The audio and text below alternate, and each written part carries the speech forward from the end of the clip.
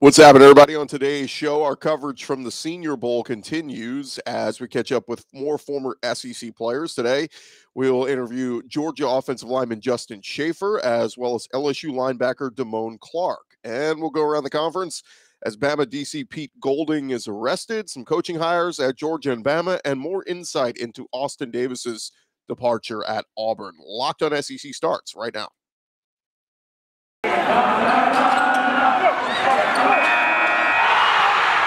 You are Locked On SEC, your daily podcast on the Southeastern Conference. Part of the Locked On Podcast Network, your team every day.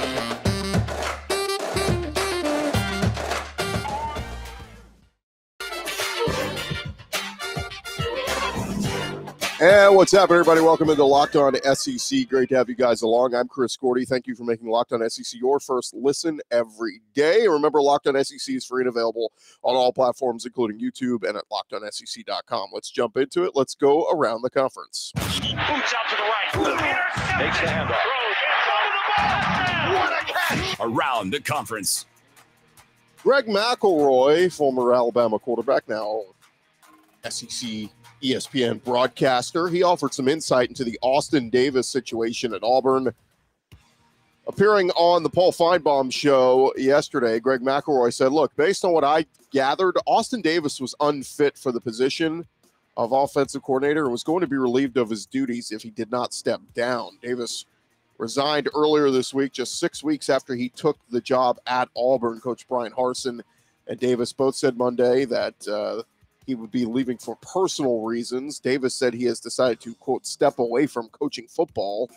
He said his decision was 100% based on personal reasons. Pretty interesting, though, that Greg McElroy seems to think that he was not ready for that job. Keep in mind, he was a quarterback's coach in the NFL, became an NFL assistant just 2 years ago after a 7-year NFL career playing for 5 different teams, mostly as a backup quarterback. So interesting, to say the least, over at Auburn, but more details, I'm sure, will continue to come out. Meanwhile, over at Georgia, they have an opponent at outside linebacker coach after staff turnover this season. The Bulldogs could be nearing a new hire on the new staff. According to On3 Sports, the Dogs are targeting Chidero Uzo-Duribe of TCU for the position. On3 Sports says Uzo-Duribe played defensive line for Colorado in college. He's worked at SMU and followed Sonny Dykes to TCU. So we'll see if that is made official as the new outside linebackers coach at Georgia. Meanwhile, Georgia's still celebrating their national championship win and probably going to lead to a big payday for Kirby Smart. Smart is in the midst of a contract that expires at the end of 2024. And then extension signed, that was an extension that was signed in 2018 with the Bulldogs national championship run behind them. It's looking like Kirby's going to get that big extension. According to athletic director Josh Brooks, he told the Athens Banner Herald, we're in a situation where you got a coach that wants to be here, an administration that wants him to be here. It's just working through the process. Smart's original contract was paying him $3.75 million initially, following the Bulldogs' first trip to the national title game in 2017. That jumped up to $7 million a year. His latest extension will certainly see that number go up as well. Unfortunate news over at Alabama as defensive coordinator Pete Golding was arrested Thursday morning in Northport, Alabama on a DUI charge. The Crimson Tide assistant coach faces a hefty fine and other penalties. Thursday morning, his mugshot was released. He did release a statement to AL.com Thursday afternoon. He said, I'm deeply sorry for the actions that led to my arrest. I sincerely apologize to my family, everyone in our organization, our players, Coach Saban, and our fans. Regardless of the outcome, I did not uphold the values I have for myself and values of the Alabama football program. Golding has been with the Tide as the school's DC since 2018 and, of course, helped guide the Crimson Tide defense to the 2020 national championship. Meanwhile, Bill O'Brien, the offensive coordinator for the Crimson Tide, there are rumors out there he could make a jump back to the NFL. According to Ian Rappaport of NFL.com, There's believed to be mutual interest between the Patriots and Bill O'Brien. He has experience working with Bill Belichick, having spent 2007 to 2011 on the Patriots staff. Also at Alabama, Nick Saban officially hiring Coleman Hutzler as the new special teams coordinator, Travaris Robinson filling the cornerbacks coach role, and Eric Walford officially taking over as the O-line coach. The school made those hirings official this week. Meanwhile, over at Auburn, they've seen plenty of changes to their staff this offseason. According to On3 Sports, an Auburn analyst will be leaving for a job in the FCS. On3 Sports reporting that Auburn analyst Bodie Reeder is expected to join Northern Iowa as their new offensive coordinator. He has experience as an OC, having served over at Utah State, North Texas, and Eastern Washington before he came over to Auburn. And some good news for spring football. Mississippi State, they released their spring practice schedule, and they announced that their annual spring scrimmage will be held on Saturday, April 16th. With practices starting on March 24th. So if you're a Bulldogs fan, Saturday, April 16th, circle that on your calendar. That's when your Bulldogs will have their spring game. Meanwhile, Ole Miss, they announced their dates. They will kick off spring practice on March 22nd, and their Grove Bowl spring game will be April 23rd. So that's April 23rd for Ole Miss, April 16th for Mississippi State. Meanwhile, some Ole Miss basketball news. They got some bad news as it was a real point guard, Deshaun Ruffin, suffered a serious injury and will need surgery, thus ending his season. He left Tuesday night's game against LSU suffering a knee injury in the second half. So Deshaun Ruffin, who's already experienced some injuries already this season, his year is done for the Rebels. And lastly, over to Alabama, their AD Greg Byrne, talking with the media on Thursday, shared a plan to replace Coleman Coliseum. He shared the idea with the Alabama System Board of Trustees. The new facility would seat approximately 10,000 people with a cost of $183 million. Some of the sites they're looking at are the parking lot next to Coleman Coliseum or the band practice field. In the change, students would move closer to the court. Byrne said student ticket levels would remain in the 2,200 range, and students would surround 3/4 of the floor. So we'll keep an eye on that. And there you have it. That is around the conference. Thank you guys again for making Locked On SEC your first listen every day. Coming up next, our interview with Georgia offensive lineman Justin Shaffer, coming to you from the Senior Bowl. That is next. Always good to remind you about our friends at BetOnline. They have you covered this season with more props, odds, and lines than ever before. As football continues to march towards the big game coming up in just about a week and a half, BetOnline.net, they remain the best spot for all your sports scores, podcasts, and news throughout the year. And it's not just football. BetOnline has up-to-the-minute info on pro and college hoops, NHL, boxing, UFC, along with live real-time updates of current games. Don't wait to take advantage of all the new amazing offers available throughout this year. 2022, make it your year at BetOnline. BetOnline is where the game starts. Also, we've been telling you about the incredible app that everyone who buys gas needs to know about, and that is the GetUpside app. Our listeners are earning cash back for every gallon of gas every time they fill up. You just download the free GetUpside app in the App Store or Google Play right now. And when you sign up, use our promo code SCORE. That's going to get you 25 cents per gallon or more on your first fill up. Cash back. Don't pay full price at the pump anymore. Get cash back using GetUpside. Download the free app.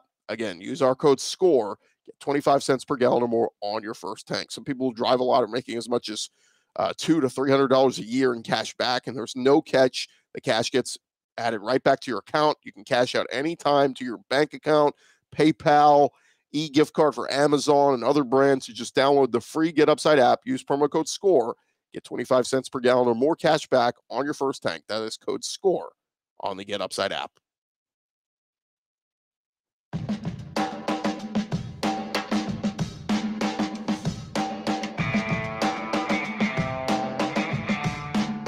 Going along here, Locked On SEC. It is Super Week brought to you by GetUpside, and there's no better place to get coverage of the big game than the Locked On NFL podcast. Locked On Bengals and Locked On Rams are in Los Angeles all week covering the big game.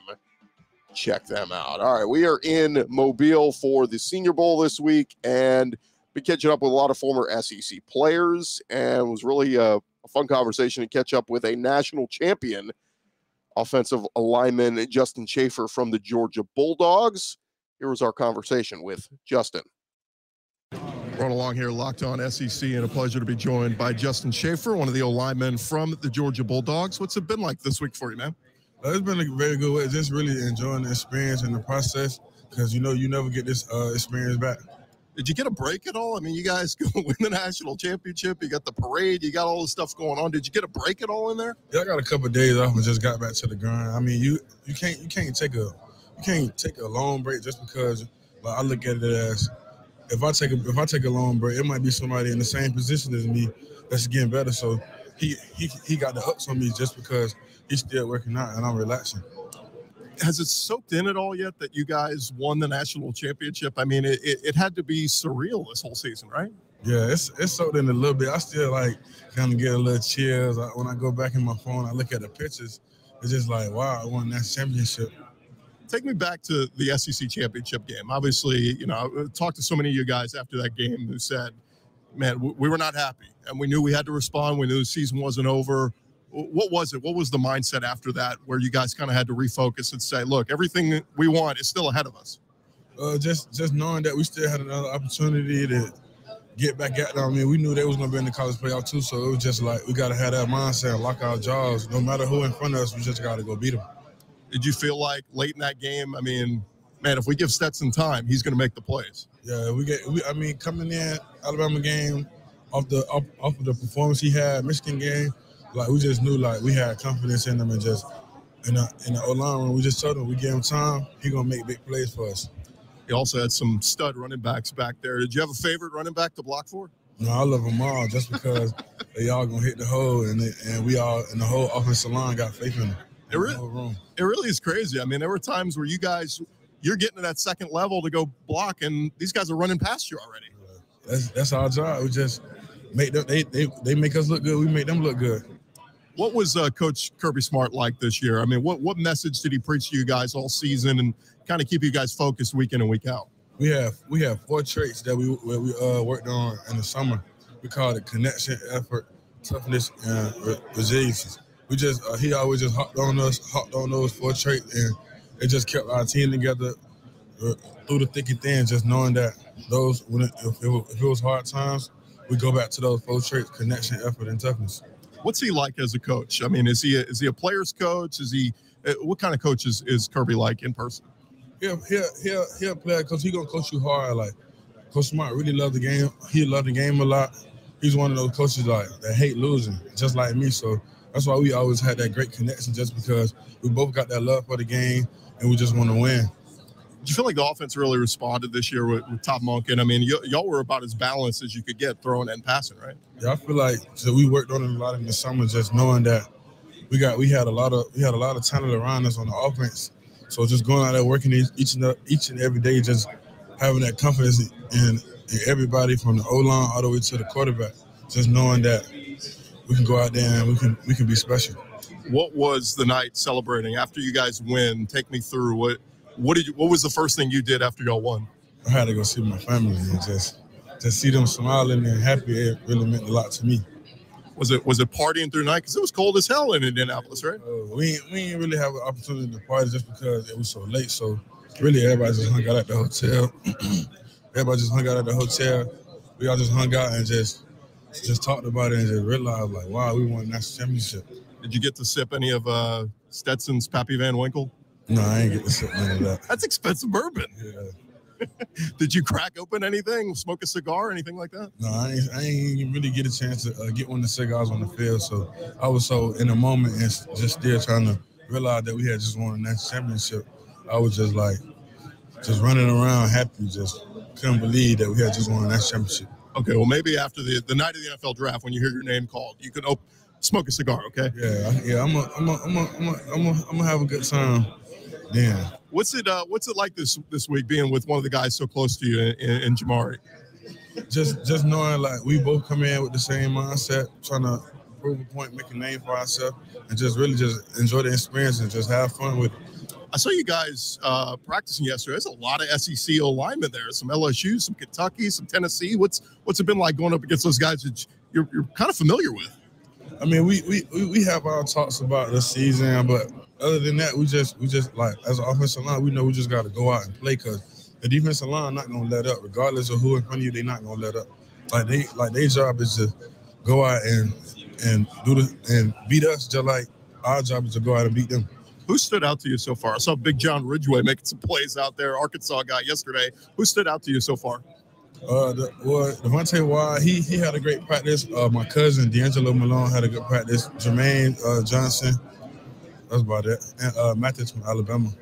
Are you hoping to get in the game next to Jamari and kind of solidify some couple Georgia linemen in the game at the same time? Yeah, that'll be good just one more time to be able to play right next to each other. What are you hearing from scouts and stuff on what you particularly need to work on? Just like not trying to be too over aggressive and just being patient and just playing ball. Give me a quick thought on Georgia next season. They're losing a lot, but they're bringing back a lot. Stetson's coming back. It's gonna be a lot of pieces. They're gonna be ready to run this back again. Oh yeah, for sure. I got confidence. Just knowing like that the way Coach Smart developed the young guys and as he do, like I feel like they still got an opportunity because there's still a lot of great talent that's on that team. Justin, thanks so much for the time. I really appreciate it. No problem. Thank you. It's Justin Shaffer, Georgia offensive lineman. Great stuff with Justin. When we return, we're going to catch up with LSU linebacker Damone Clark here at the Senior Bowl. It is a new year. That means New Year's resolutions. If yours is about getting fit or just eating healthier, you want to make sure that you include Built Bar in your plan. Built Bar, the protein bar that tastes like a candy bar, maybe even better than a candy bar. It makes it easy for you to stick to your resolutions because it tastes so good, you'll want to eat it. Built Bars are covered in 100% real chocolate. Many of them contain 130 calories, 4 grams sugar, 4 grams net carbs, 17 grams of protein packed in there. Compare that to a candy bar. It usually has like 240 calories, 30 grams of sugar, dozens of net carbs, all the bad stuff in there, all the good stuff in a Built Bar. Even if you're not a huge fan of working out, you can at least eat something that tastes good and is good for you. That way, when you enjoy a delicious Built Bar, you can almost count it as a workout. Go to Built.com right now. Use our promo code LOCKED15. You'll get 15% off your order. Use our promo code LOCKED15 at Built.com and get 15% off.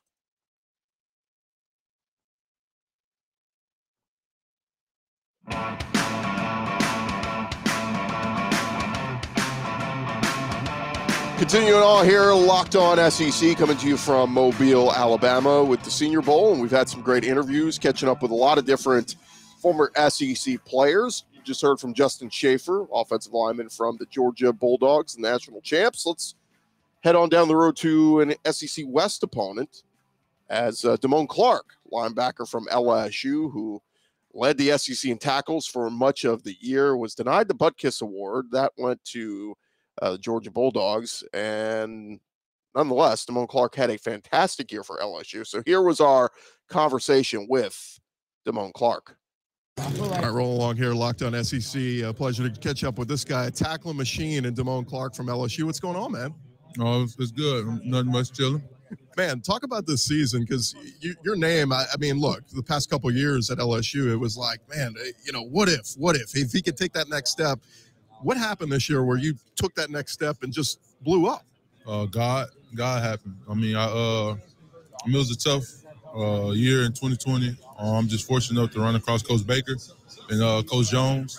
Those guys helped me change my game.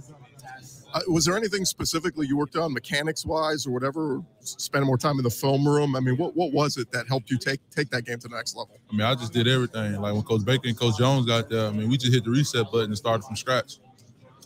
Talk a little bit about what it was like going up against some of that competition in the SEC. We always talk about it is the best talent across the country, but man, I mean, you're going up against some studs week in and week out, offensive linemen, running backs, receivers, everything.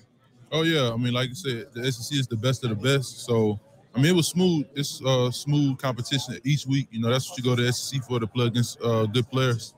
Talk about this season, because it was a little bit of a roller coaster year.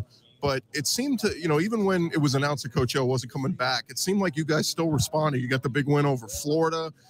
Just talk a little bit about the ups and downs of the season for you. I mean, at the end of the day, when things going good, people can easily sit there and just be happy. But, you know, the true leaders come out when things aren't going good. So, I mean, at the end of the day, you know, we felt for Coach O, but at the end of the day, we still have to go out there and compete because, you know, Coach O, he's in the profession that he wanted to be in. We want to go to the NFL. So at the end of the day, it's still not the end of the world for us. So we still have to go out there and play. Was it almost like, you know, okay, this is happening, but we still got to go play hard for this guy? I mean, at the end of the day, you want to win. You know what I'm saying? You don't go in the game thinking you're going to lose. You go in the game giving your all each week. And, I mean, that's what we did. You know, we didn't always come out successful, but one thing I can say, our team fought. Who were some of the other guys, the leaders on your defense that you felt like stepped up this year? Neil Farrell, Jay Ward, Cordell Flott, Michael Baskerville. Even though Andre Anthony was hurt, Andre Anthony still was there supporting us every step of the way. What was that? I mean, look, to finish off the season with that win over Texas A&M, I mean, that one just felt – for everybody who was in the building that day said it felt like, you know, a playoff game almost. I mean, and it meant a lot to you guys, right? I mean, it did. That was our last time in Tiger Stadium. So we had to go out there and that's the best fans in the nation, man. So we had to go out there and give them a show. It had to be nice, too, after the COVID year with the limited attendance to have packed Tiger Stadium back this year, right? Oh, yeah, it was, man. Even though the season didn't go as planned, you know, I condone the Tigers fan, man. They came out there each weekend. They still fought and came out there and cheered us on each week. What are you hearing from some of your ex-teammates just with the new regime coming in, Brian Kelly coming in? What are you hearing from those guys so far? I mean, it's changes, but when I talk to the guys love it. You know, I know, you know, it's a different change, but, you know, they hired Brian Kelly for a reason. He's going to get the job done. What'd you think of the hire? I mean, the guy's been successful everywhere he's been, right? I mean, like you just said, he's pretty successful everywhere he's been. You know, just like y'all eager to see it, I'm eager to see it too. What did you make of the dancing videos on Twitter? Oh, welcome to LSU.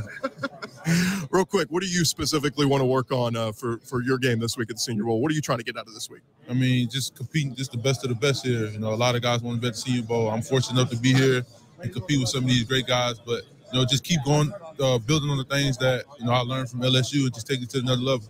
Who's, you know, you guys have only been out here a couple days so far, but who stood out in your mind so far? I saw Big John Ridgeway blow Damian Pierce up in the backfield yesterday, but have there been any other guys that stood out to you? Neil Farrell. That's your guy. It's got to be fun to be here with a fellow LSU Tiger, right? Oh, yeah, I couldn't be here by myself without Neil and Ed Ingram as well. Neil, man, like watching him this year, when he played, he made his impact on the Alabama game specifically. I mean, talk a little bit about what Neil you think is going to bring to another team at the next level. I mean, they're getting a hard worker. I know a lot of people sleep on Neil a lot, but they'll eventually wake up. You turn the film on, you see 18 and 92 everywhere. I mean, as a linebacker, you got him plugging the gap and shutting it down. It makes it a little bit easier for you, right? Oh, I play off Neil. You know, I know one thing. If Neil, you know, we talk about it. The first series we go out there, we do. Go on the sideline, then he tell me what he see, and he tell me, you know, how he gonna play it, and I just play off him. Just a couple more for you. Did you hear, you know, 2 years ago, you know, there were some critics and stuff talk about, you know, media and all that stuff. Did you pay attention to any of that where it was like, oh, Damone Clark is out of position here and all that? Did you pay attention to any of that stuff? No, I don't pay attention to none of that. I mean, at the end of the day, I go out there on the field and do what I got to do for my teammates. I mean, you're going to have people, everybody want to be a coach. I don't worry about that, you know. The only person I got to answer to is God. That's Most High. But it's got to be gratifying, at least knowing that stuff was said and responding and having the season you did, right? I mean, like Coach O said, you block out the noise. I blocked out the noise. I wouldn't worry about nothing nobody was saying. Like, I mean, I had a great season this year, thanks to God, you know, and I give God all the glory. But at the end of the day, I don't sit there and go on social media and worry about what other people say about me because, I mean, that's life. People going to say good things about you. People going to say bad things about you. If you feed into it, they're going to just keep them going. But I don't feed into it, so I just, you know, I let the people say what they say and I do what I do. You're in great shape. There's great food around South Louisiana. What's your favorite food and what have you had to avoid eating to stay in good shape? I mean, anything my mama cooked really and anything in Louisiana. But, you know, I'm out in California right now training, but I'm eating healthy right now. So, you know, I'm like smoothies and kale salads? Oh, yeah. I'm doing a lot of that. Shout out to Ryan Capretta and Proactive Sports Performance. You know, that guy is great guy, great atmosphere around there, and I'm ready to get back to work. Damone Clark, LSU linebacker. You're my honorary Butkus Award winner, okay? Oh, it's all good. God got something else in store. Hey, man, best of luck. Appreciate it. Appreciate Damone Clark and appreciate Justin Shaffer for joining us. We'll have a couple more interviews coming to you from Mobile. Probably have them on either Monday or Tuesday show moving into next week as we head into this weekend, including conversations with Texas A&M safety Leon O'Neal, Kentucky offensive lineman Darian Kennard, and Ole Miss wide receiver Braylon Sanders. So keep an eye out for those interviews coming your way next week. I'm Chris Gordy. You guys have a great weekend. Enjoy the Senior Bowl. Keep an eye on all the SEC guys making an impact, and we'll be back with you guys on Monday. Have a great weekend, everybody, and thanks for making Locked On SEC your first listen every day. You can go make your second listen now. Check out the Locked On Bets podcast with your boy Q and Lee Sterling, giving you all the picks you need. Tons of SEC basketball happening this weekend. Let's see who separates themselves after the games on Saturday. Talk to you guys on Monday. Have a great weekend.